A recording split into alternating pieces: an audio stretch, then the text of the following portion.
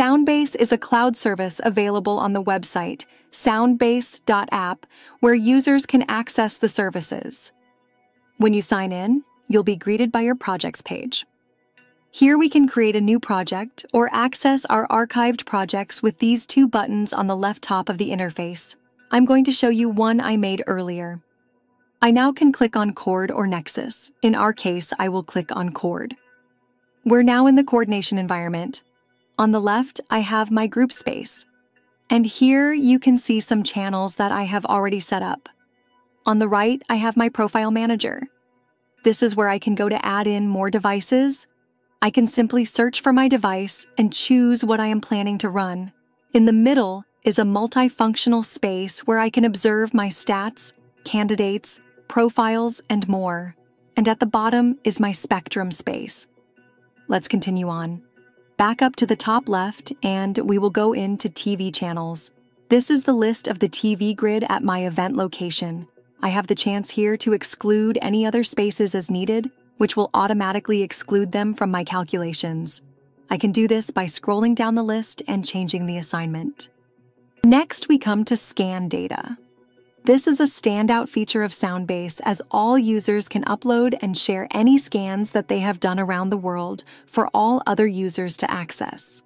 In here, we have the ability to upload our own scans, manage any scans we have done or are working with, or search for a scan.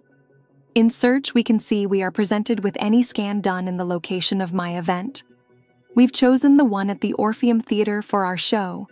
We did this by clicking on Copy to Project, and the scan data was loaded up, allowing me to see all the data from it in the Manage tab. We can see what type of device did the scan and the parameters of the scan. We can see the dynamic range, noise floor, and what frequencies we scanned. Let's go back to our coordination page.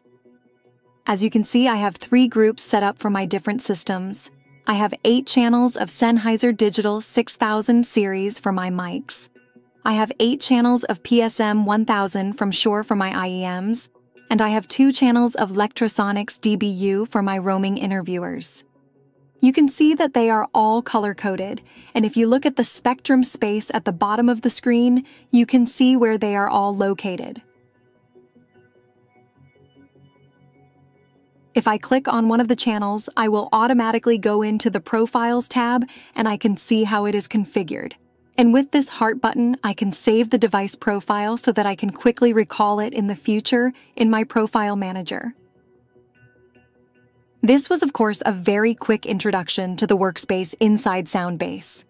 In our next videos, we will take you deeper behind each section that we have looked at in this video and show you how to create, coordinate, and control your shows, all inside Soundbase. We will show you the added functionality that we have with Soundbase Pro and prove to you that Soundbase really is the future of wireless planning and control.